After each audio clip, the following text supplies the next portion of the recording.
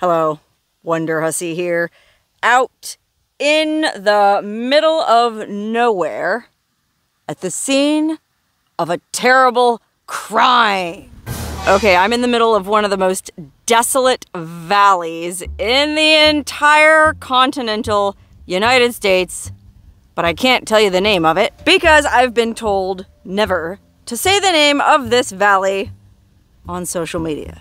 So we're just gonna call it Secret Valley.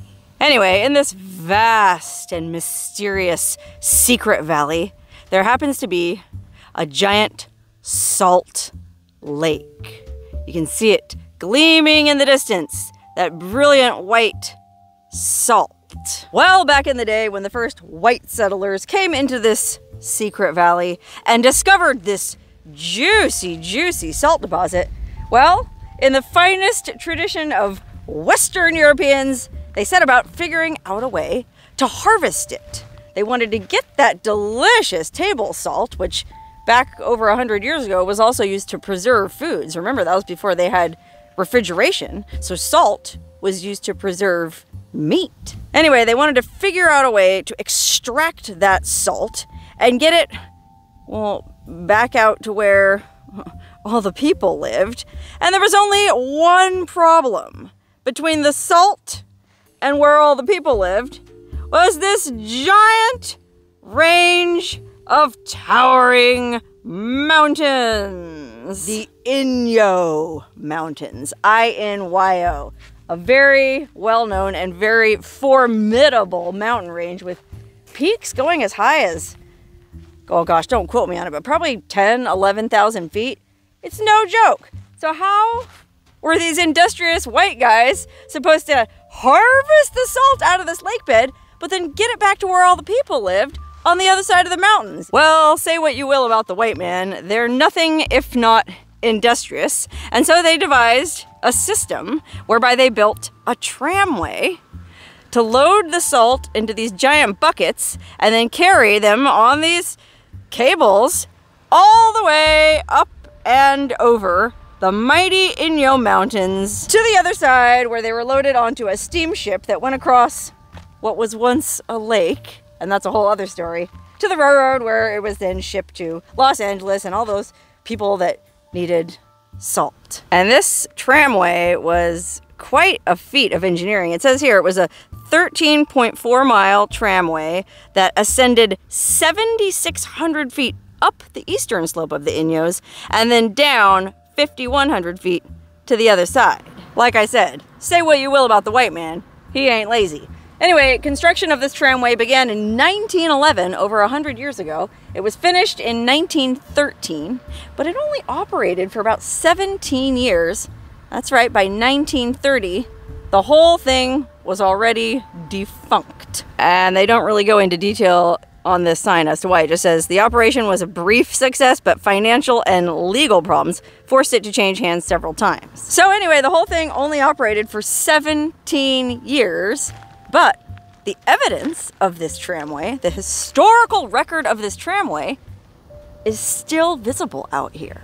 Okay, this is a very arid environment, meaning very dry, and so stuff doesn't rot away like it would in a more humid environment. So you can see, way out there in the distance, there's still tramway towers standing over 100 years later. And as a matter of fact, there's not just tramway towers on the lake bed itself, there's still tramway towers going up and over the mountains. And I made a video years ago where I hiked from the top, where the tramway operator had a cabin.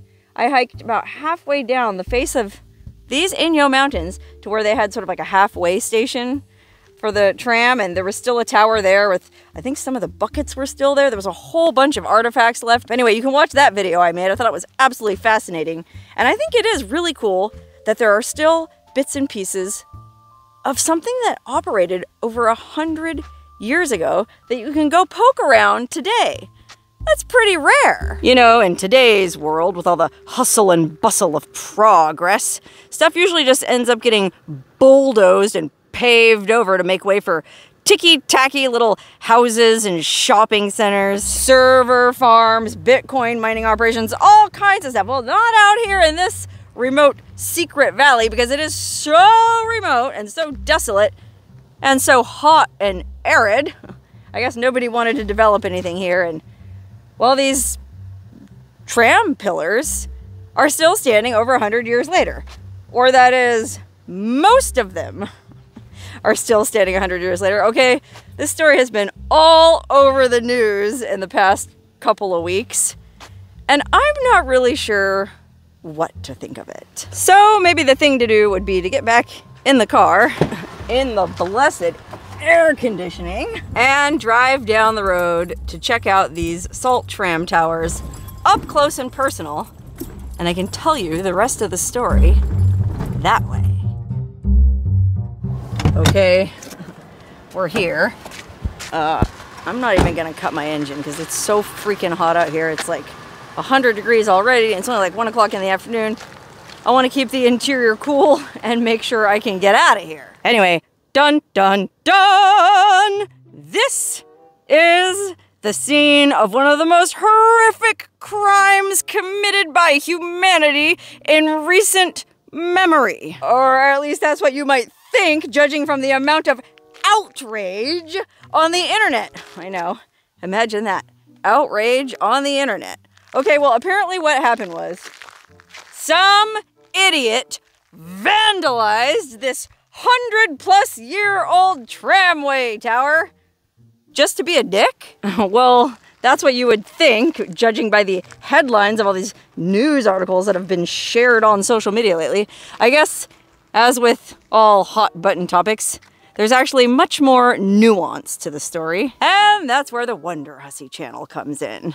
A channel that wallows in the murky waters of nuance. Okay, well, I'm just gonna present the facts to you, and maybe you can decide for yourself what you think. Okay, so there was this salt tram tower, which until a few weeks ago was standing upright, just like its brethren farther down the road, until one day some off-roading jackass got stuck in the mud over there and tied his winch to one of these tram towers to try and pull himself out, and ended up toppling, nay, destroying a historic artifact. And I'm not even being facetious. Under the Antiquities Act, which is a federal act protecting anything laying on the ground for longer than 50 years, this really is a protected historic artifact. And so, yeah, this guy really should have thought before affixing his winch. I guess you don't really tie a winch. He looped his winch cable around it somehow. Anyway, he probably should have thought about that before he did it.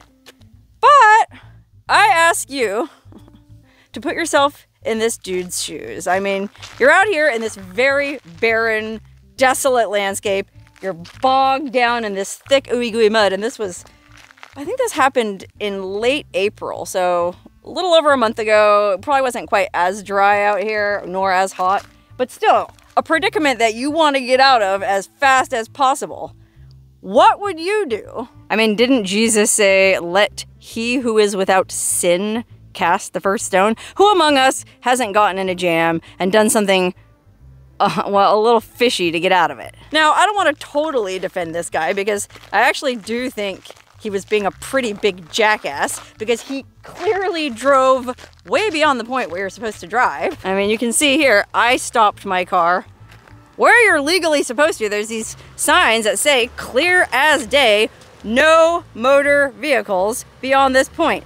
And there's one here, and there's one over there, and there's one over there. It's pretty well marked. You're not supposed to drive any closer to the dang salt lake because they know that you're probably gonna get stuck. The ground becomes very squishy the farther you walk out there, and I've walked out there before. I know, I speak from firsthand experience. Well, they don't want you getting stuck out there because if you do get stuck out here, there's no cell signal, forget about Wi-Fi, and even if you do have a satellite phone or somehow manage to flag down a passing motorist, well, the nearest towing company is all the way on the other side of the mountains in Lone Pine, California, and they'll charge you, I would estimate, probably about $10,000 to drive all the way out here. and tow you out. And so the Park Service doesn't want that happening, so they put up all these signs just nicely asking people to please not drive out here. But you know how some people are. They don't like the government telling them what to do. And you know, I don't like the government telling me what to do either. You know, like if I want to take mushrooms, well, by golly, I want to take mushrooms. But sometimes, I hate to say this, sometimes the government actually knows what they're talking about, and they put these prohibitions in place for a reason. I mean, you can kind of see what happened here. It's like reading the clues at a crime scene. So the guy probably drove out to the edge of the lake to, I don't know, look at it or whatever. For whatever reason, it looks like he drove over here. And this is where he became bogged down. And it's interesting because the mud, like the ruts that he caused, you can see he was really stuck. But look how it's all already turning white. The salt crystals are rising to the surface. Look, footprints, a clue. Could these be the footprints of the terrible vandal who purposely vandalized this historic salt tram tower? Well, this gives us the perfect opportunity to literally put ourselves in his shoes. Okay, so he was with his girlfriend. He was off-roading, probably trying to show off for a girl. Took a turn, went too far, got bogged down. Oh no, now what's he gonna do? Well, they don't want to spend the night out here, so they gotta try to get out. So, there's no trees around here. The closest structure, the only structure, is this salt tram tower. And I don't think he expected it to fall over. You know, that's why I get so heated up about this, is everyone's calling the dude a vandal. Well, he wasn't purposely vandalizing it. He was a dumbass and a scofflaw, but I wouldn't call him a vandal. Okay, he affixed his winch to that thing, tried to pull himself out, and the dang tower just toppled right over. And I'll bet you anything, when that tower fell over, that guy went, oh shit. You know what I mean? Because now, not only is he stuck, but he also just defaced national park property. We're in a national park, Death Valley. But also, now what's he gonna do? How's he gonna get out? There's nothing else out here that he could tie his winch to. And there's not exactly a ton of traffic passing through this valley, but lucky for this dude, back 5 weeks ago when this happened, there was more traffic passing through this valley. As a matter of fact, I myself happened to be in this valley when all this happened. I was about 5-10 miles over that way at an undisclosed location, having a fine time. I didn't know any of this was going on. Well, anyway, my point is that 5-6 weeks ago, it wasn't as hot out here, and so there were more cars passing by on this lonely road. I mean, when I say more cars, I really just mean more than zero. Like, I've been driving on this road all day today, and I passed one car, and even that was a surprise. I mean, when I say this is a desolate area, I'm not kidding. This is literally one of the most desolate valleys in the entire lower 48. So now what's this guy gonna do? Well, there's the occasional car passing by, so his best hope is to go down to the main road here at the end of this little spur that we came down and try to flag down the next passing vehicle for help. And now this dude might have been a dumbass for getting stuck out here, but he wasn't a total dumbass. He didn't go stand at the side of the road. No, sir. He sent his girlfriend to go stand at the side of the road. And moreover, his girlfriend happened to be wearing little Daisy Duke shorts and a little crop top. Maybe she wasn't wearing that to begin with. Maybe he told her, you know, hey, honey, put on something sexy and go stand on the road. We need help. I don't know. All I know is she walked all the way down to the main road in her little outfit and waved down the next passing vehicle, who happened to be some off-roading dude who was well-equipped and agreeable, which it's kind of the off-roader code. If you're out in a super desolate area like this and someone flags you down for help, you don't just keep driving. You know, like, of course, in the city, you city folk watching this, you might go, well, I would never stop for some random stranger at the side of the road waving me down. You know, they're gonna carjack me or rob me. Well, out here in the backcountry, no, you help others out because, like I've already said about 10 times in this video, this is very, very desolate and it's very dry and very hot most of the year. So it's not conditions that you want to just leave somebody standing by the side of the road. So when you see someone waving for help, you stop, which, especially I guess if it's a gal and short shorts and a little halter top, you definitely stop. Well, this guy stopped, and I guess the girl was like, help, we're stuck in the mud, can you help tow us out? And the guy said, sure, no problem, I'll help tow you out. So I'm guessing the girl climbed into the other guy's rig and they drove down here to the scene of the crime, where presumably this Good Samaritan, maybe he had a winch of his own, is probably what happened. And so he hooked his winch onto the stuck vehicle and was able to finally pull it out of the mud onto, well, relative terra firma. And then the guy and his girlfriend were able to continue on their way. And I'm sure they thanked him profusely. Maybe they even offered him some money or beer. I don't know. I wasn't there. The only way I know any of this is because it became this huge thing on social media. There was so much outrage over this vandalized salt tower that this story was everywhere. Now you might be wondering, well, how do we know the details of this story? I mean, did the guy actually turn himself in?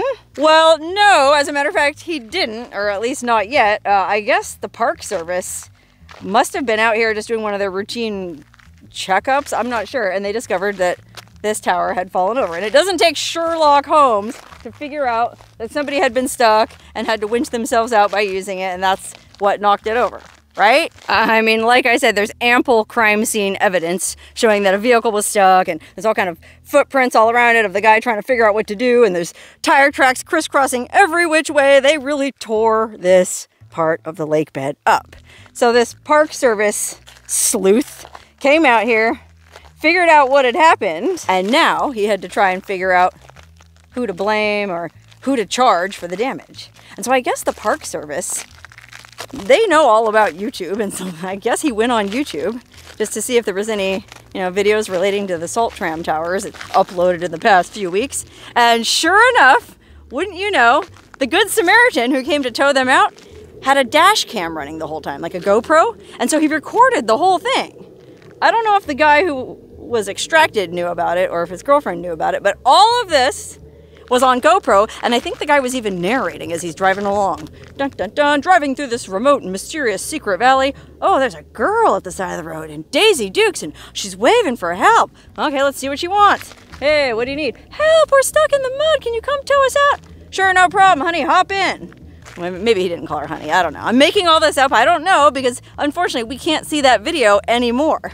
Okay, this guy did record the whole thing, and he did upload it to YouTube, and the Park Service employee, whose job it is to scan YouTube and TikTok for this kind of stuff, found it and downloaded it right before the guy thought better of it and took it down.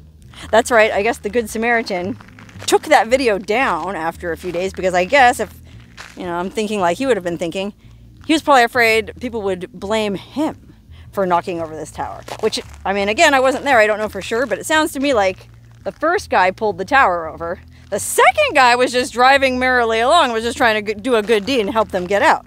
But he probably thought to himself, knowing how these online outrage mobs are, that he didn't want to have any affiliation with this whole mess, and so he took the video off YouTube. But unfortunately for him, the Park Service had already downloaded that video, and they were able to pull some screen captures from it, some still photos of the guy's truck stuck in the mud, the guy himself, and his girlfriend.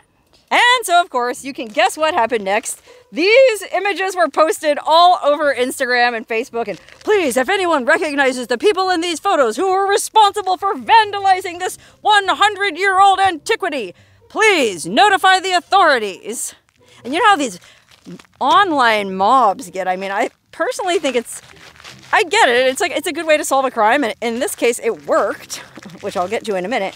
But there's just something distasteful about these rabid mobs on Instagram and Facebook. You read in the comments section what they were saying about this guy, and it's like, golly.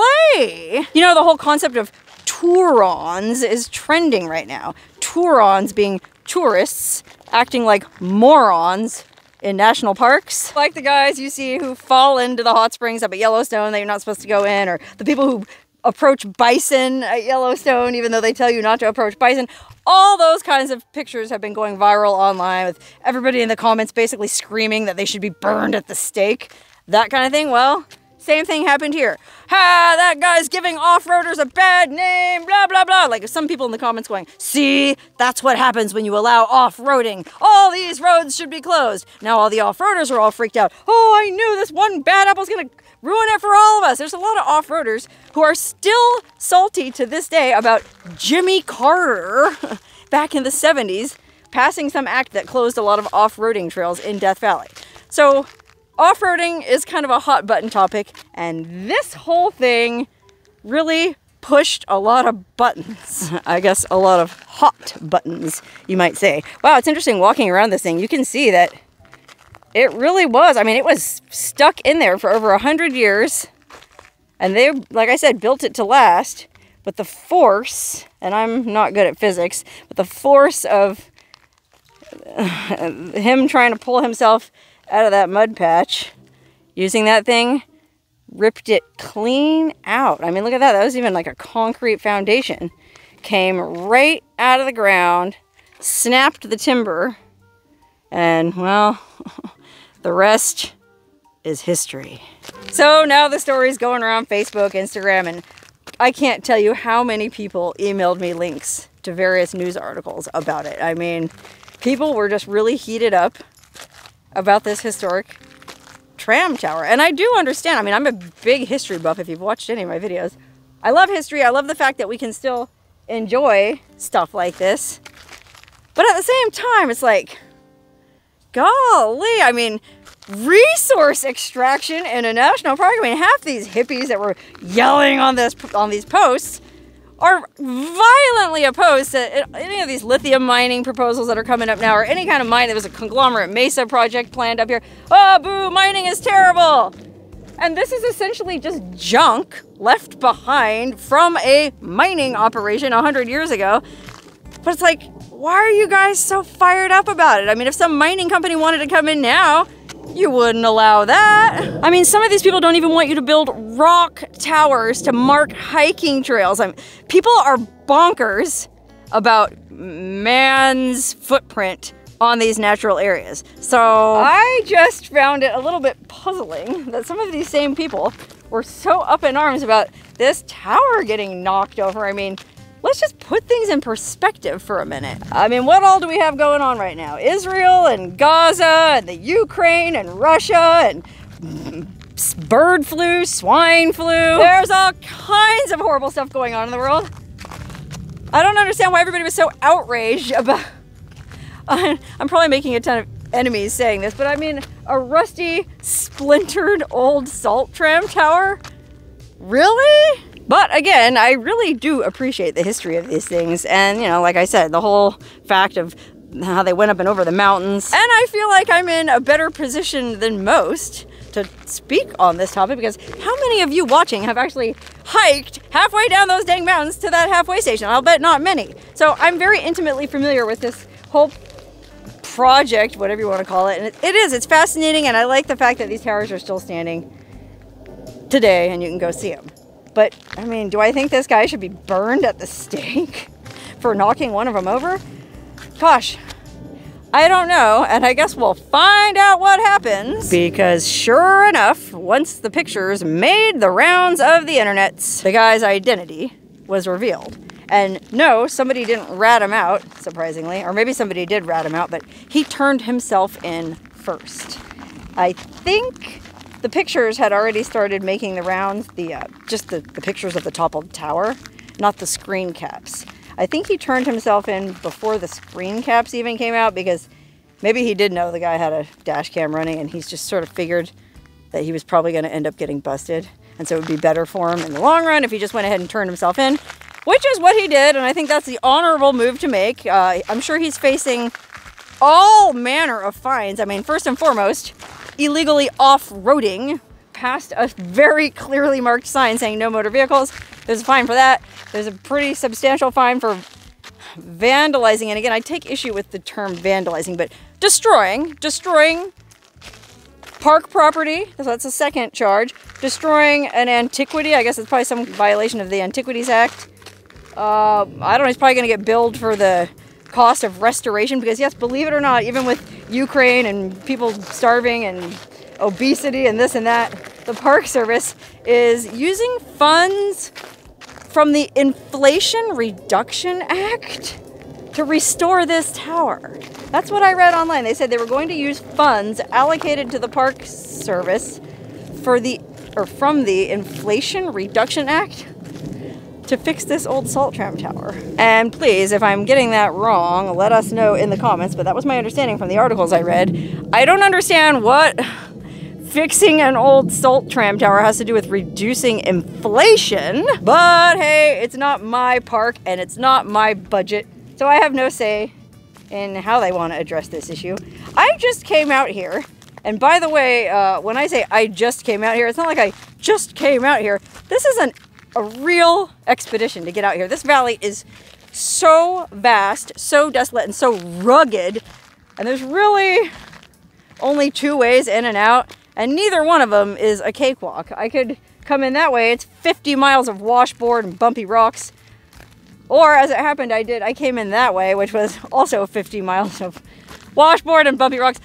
It was a long drive. I could only go about 10, 15 miles an hour for the whole thing. And so not only is it going to take me all day to make this video, it's going to be a very expensive video too, because it's probably going to take me almost a whole tank of gas. But I wanted to do it anyway, just because I think it's such an interesting story with so much delicious nuance. There's that word again, nuance. In case you're not familiar with the term nuance, it means the gray areas, the in-betweens. Like, nothing is either completely right or wrong or good or bad. Well, unless you're talking about an old Western movie. In the good old days, there were clearly delineated bad guys and good guys, and, well, we just knew where we stood on everything. Nowadays, well, there's more nuance, or at least there is for people like me. I can always see that there's not always a clear-cut bad guy and a clear-cut good guy. Like this, okay, we'll go ahead and call him a jackass. This jackass clearly was kind of a dick for ignoring the off-roading signs, and then, I mean, he must have known he would probably damage this tower when he hooked his thing to it. But in his defense, he was desperate. You know, this could be a survival situation out here, and he had the girl with him, or the woman, and, you know, now he feels responsible for her too. He got them into this jam. I don't know, man. I guess I see both sides of this subject, and that's why I'll never be a super successful YouTuber or politician or anything, because I'm just too nuanced. So I don't know, what do you guys think? Let me know in the comments below if you think this guy should be fined and or imprisoned within an inch of his life, or if he just made an honest mistake and everybody just needs to back off. Or if you're like me, I feel like there should be just some sort of in-between. I feel like he should have to pay, he should have to pay for the restoration of the tower, not the Inflation Reduction Act, which, by the way, is tax money collected from us, the taxpayers. Well, I don't feel like I should have to pay for restoring this salt tram tower.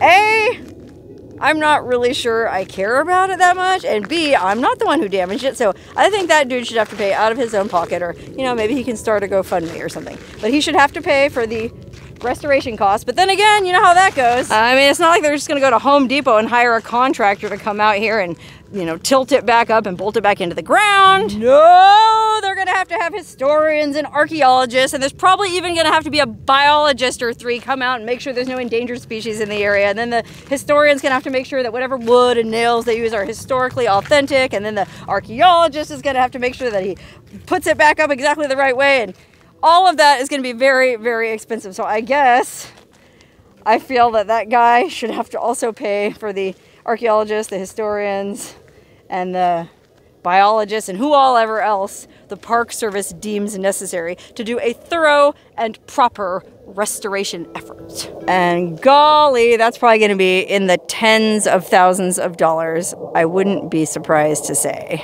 Okay, so now the question is, what can we learn from this boondoggle? Well, the first thing we can learn is to pay attention to the signs indicating no motorized vehicles. Okay, if a road is closed, that means it's closed, and probably for a good reason. And the second thing we can learn is that you should familiarize yourself with what to do if you get stuck in a jam like this. Okay, the guy was evidently a relatively seasoned off-roader if he had a winch with him. And yeah, I know there's a lot of those overlanders that have like the fancy decked out overlanding SUV with the snorkel and the max tracks on the side and the trash bag hanging on the back. And a winch on the front that they'll probably never use. Well, let's just assume that he did know how to use the winch. He just didn't understand physics and forces. And so I guess that's another thing we can learn. I was reading online, guys were saying, well, what he should have done and what you can do if you get stuck and you have a winch, but you get stuck in a place where there's no trees or anything to pull yourself out by, well, you can bury your spare tire. So they were saying he should have dug a hole, buried his spare tire with the winch cable attached to that, and then somehow, I guess depending on how deep you bury it or how far away you bury it, that does provide enough resistance. I'm probably not using the right terminology because I don't understand this myself, but he would have been able to pull himself out just using his own spare tire. And yeah, his spare tire would have gotten all muddy and nasty, but guess what? I bet he would gladly sacrifice that spare tire if it would have saved him from all the hullabaloo and humiliation he faced because of this incident. And I say hullabaloo is actually probably worse than that. I mean, I feel like this is something people would lose their jobs over. I mean, the guy's name hasn't come out. They haven't released his name, and I think that's a good thing because he came forward, he turned himself in. I mean, the guy's doing what he can, I guess. So why, you know, put him publicly in the stocks, so to speak? You know, if they release his name, then his employer is going to start getting all these threatening phone calls. I don't know, maybe I'm exaggerating. I know that if he did something to an animal, people would really lose their, you know what. I guess salt tram towers, maybe people aren't quite as passionate about. But you know what I mean. If his name was released, he would almost certainly suffer some measure of online harassment. And, well, I guess the Park Service is trying to spare him that fate, which I actually think is pretty darn classy. Probably the classiest thing in this whole story, which doesn't really have a whole lot of class.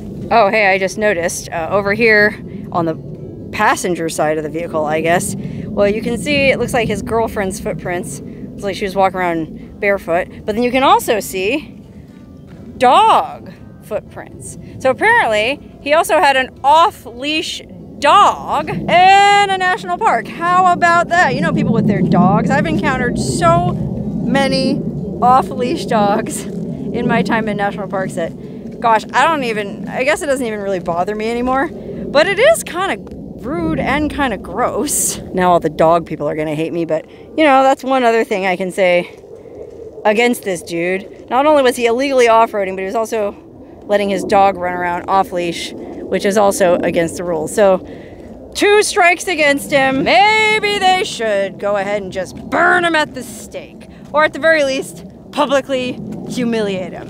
No, I'm just kidding. I don't know. I feel like I said, as long as he pays for everything and it doesn't have to come out of my pocket, hey, I'm okay with that. And I have really good faith that these historians and antiquarians will restore this salt tram tower to its former glory.